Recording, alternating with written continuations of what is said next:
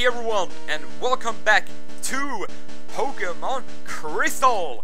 Last time we took on the Poison Master Koga, and in this episode we're going to take on the next Elite Four member, Bruno! I am Bruno of the Elite Four.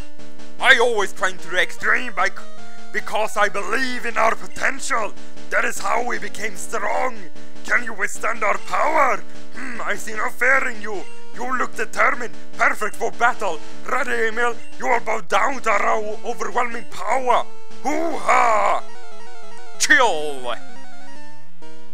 Anyway, this is Bruno, and Bruno is going to start off with Hitmontop, level 42, fighting type, with the moves Quick Attack, Dig, Detect, and Pursuit. Hitmontop can be quite annoying, but it doesn't have the greatest moveset in the world, and if you have a Pokemon with Earthquake and it decides to use Dig, that is a perfect time for you to use Earthquake, because then Earthquake doubles in power. And the Quick Attack isn't really too bad. Hitmontop is not too bad overall, but if you try to use Fly, it's probably going to use something like Detect or something, which is really annoying. Here comes the critical hit.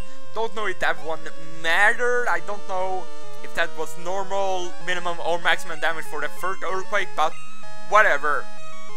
Next up on his roster is going to be his Hitmonchan, level 42, fighting type, with the moves Ice Punch, Fire Punch, Thunder Punch, and Mach Punch.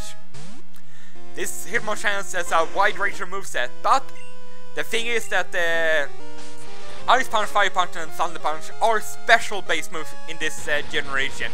They didn't get physical until 4th generation, so Hitmonchan shouldn't be able to give you too much of a trouble. Mach Punch is probably the move it's going to hit you the hardest with, and it's not really that powerful. It is a priority move, so watch out for that, but Hitmonchan overall shouldn't be too bad. It does have a pretty decent special offense, so if you have any physical moves like flying type moves, like Wing Attack or Fly, actually we're pretty good against Hitmonchan, but I don't have any moves like that, so Flying Wheel is going to be able to take down Hitmonchan. And now for his next Pokemon, it's going to be his Onix, and that one I'm definitely going to bring in a keen on. Onix is level 43, Rock Ground type, with the moves Rock Slide, Sandstorm, Earthquake, and Bind.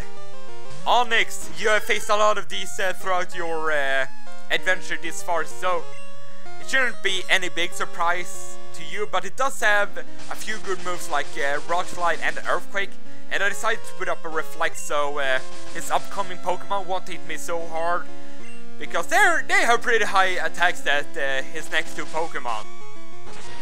So I decided to put up a Reflect. Onix wouldn't be able to do too much to me either way, so yeah. That was Onix, and next up on his roster is going to be his Hitmonlee, which is going to be level 42, fighting type, with the moves Double Kick, Foresight, High Jump Kick, and Swagger. Hitmonlee has very good attack stat. If you watch my Pokemon Fire Red adventures, you will know that it is a pretty powerful Pokemon. It's pretty fast too, so I will go for an Earthquake. Oh, Swagger. Wait a minute. Did I say that Hitmonchan has better special defense than defense? Well, Hitmonchan is better defensive overall, but I do think Hitmonlee has better special defense of the two. And that Sandstorm is really going to kick him in the butt. Like literally. Oh god, it comes in a High Jump Kick. Good thing I have a Reflect up, so it won't do too much damage at all. If it does match with High Jump Kick, it will crash and it will do damage to itself. I do believe half the damage it will do to you, it will do to itself, almost like Confusion.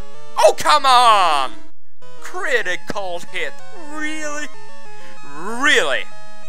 Then I'll bring in Hercules, since Hercules resists Hitmonlee's attacks. Let's go for an Earthquake. If it does, since I resisted both Double Kick and High Jump Kick, I don't really see the point in going for counter. And the Earthquake takes it down. Very nice. And last up on his roster is going to be his main Pokemon, his Machamp, level 46, fighting type, with the moves Rock Slide, Foresight, Crush Up, and Vital Throw. Machamp is a very powerful Pokemon. It's pretty bulky too. It does more defense than special defense, so tried it on the special side. It does like a third maybe. And here comes the Rock Slide, and that is probably going to hurt a lot to Hercules, even though, yeah, I don't know a lot. But I do believe Hercules can survive one more Rock Slide. And one more Earthquake should be able to take down the Machamp. Hopefully this Rock Slide won't take me out then. Earthquake should be able to take it out. Yes! 9 HP. Oh, Max Potion.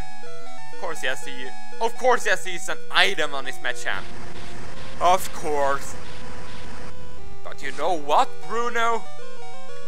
I could use potions too. Nope, not full heals, but hyper potions. I think Bruno is the hardest one this far, but he's not too bad.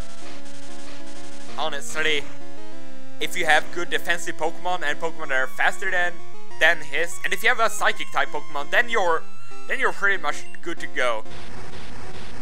So let's go for an Earthquake on the Machamp, and 2 more should be able to take out Machamp.